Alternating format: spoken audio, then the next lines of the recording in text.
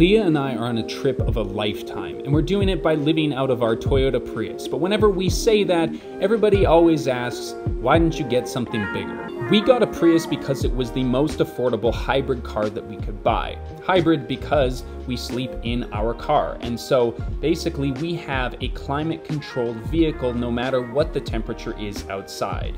On top of this, there is also the very obvious added benefit that it's cheap on gas. We also knew that we wanted to go and visit a lot of cities on our trip, and a bigger rig just doesn't work for that. For example, we were in Los Angeles this last week, and we were able to spend time on the Santa Monica Boulevard and do a lot of the touristy stuff you want to do in LA while navigating traffic as normal.